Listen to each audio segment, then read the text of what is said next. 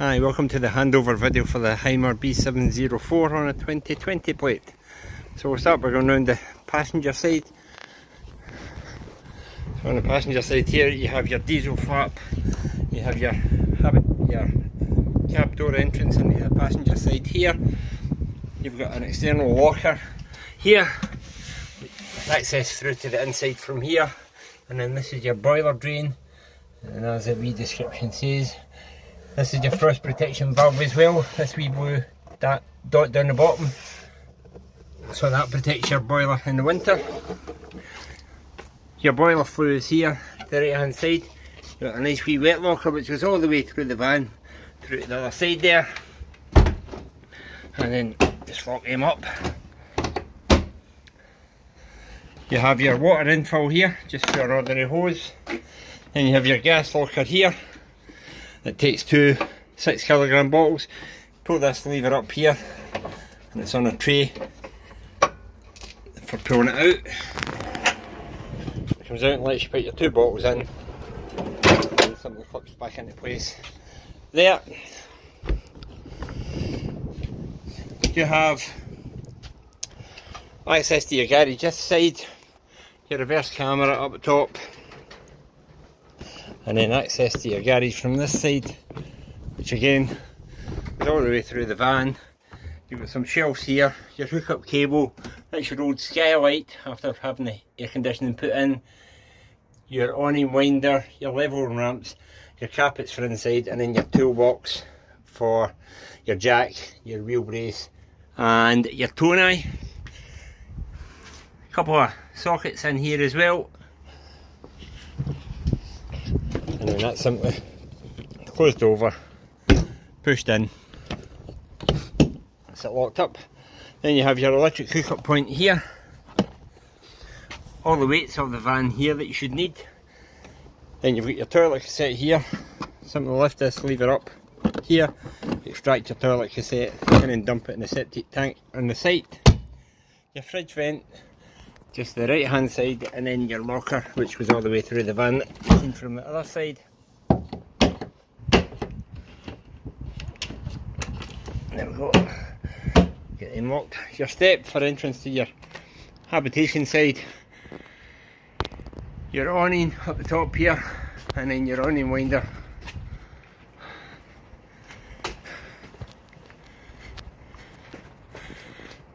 There we go. So that's your backup winder because it's an electric awning, that's your backup handle, and then obviously no door on this side. And as you enter inside the van, left hand side you have a switch for your steps, you've got your light switches just here, and above the door you have your main control panel, and you have your heating and hot water control panel. So your heating and hot water, heating comes from the wee picture of the motorhome, how hot do you want it inside, then come across to here, how you're going to power it, gas, mixture of gas and electricity, or electricity independently, and to the left of that your hot water, so you have eco 40 degrees, hot 60, boost 70 degrees, and again how you're going to power it, gas, mixture, electricity. Then you have a timer down the bottom, your clock set, and then you have your settings for centigrade and Fahrenheit, brightness of this wee control panel, 12 hour 24 hour clock, the language, and then reset if you ever need to do any reset on it. And my control panel here, press this button in, lights up green, and then you just cycle through your options. That tells you your water, tells you your battery, your wastewater, your leisure battery, tells you what that is. This is the control for your awning, and this is the control for your air conditioning. As I say, you've got your light switches dotted about here, puts all your light switches on. Then you have your 3-ring gas burner just inside here, your wash hand basin, and your controls for your rings. Your shower to the right hand side, and to the left hand side you have your toilet, wash hand basin, medicine cabinet, and you've got a plug socket in here as well. Next to that you have your hanging wardrobe. A nice wee light in there as well. And then underneath the bed, a bit of storage here, extra cushion for making up the infill bit in the middle here, so you have a transverse bed as well as the two single beds. You pull that out, and then this bit here does the infill, and then this ladder comes down here, and that gives you your full size double. Underneath here, storage underneath this step, and then underneath this one here is access to your fresh water tank should you need to drain it from in here. Cupboards, one here, 3 above the rear, 1 above this side, and then your brand new air conditioning unit, your USB sockets in the back that you asked for. The sliding door here unclips from here, always make sure it's secure when you're travelling. Likewise your shower door, always make sure that's closed while you're travelling as well.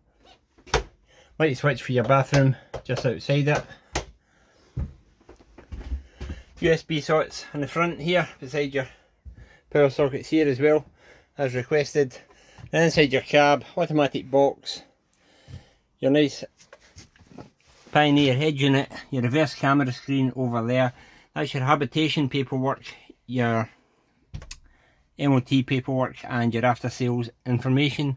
Your mirror controls over here and your electric window.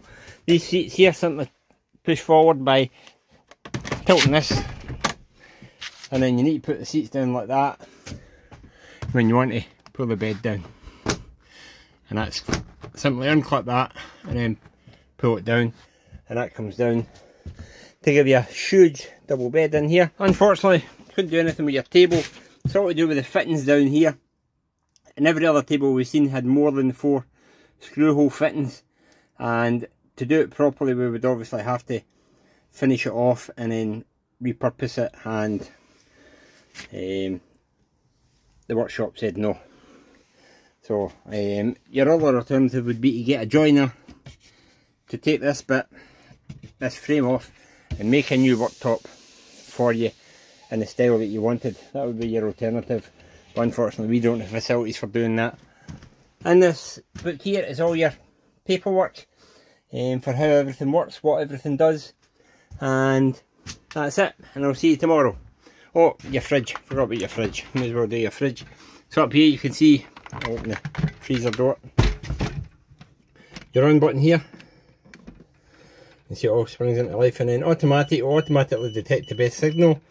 You've got your battery there for when you're driving, hook up for when you're hooked up, and then you've got your levels here for how cold you want it, and then you simply hold that button back in again and that powers it off. Above that you have your small oven grill, so as you can see it's left hand side for your oven and right hand side for your grill. Might be handy to take out these wee rattly things when you're driving. And I'll see you tomorrow.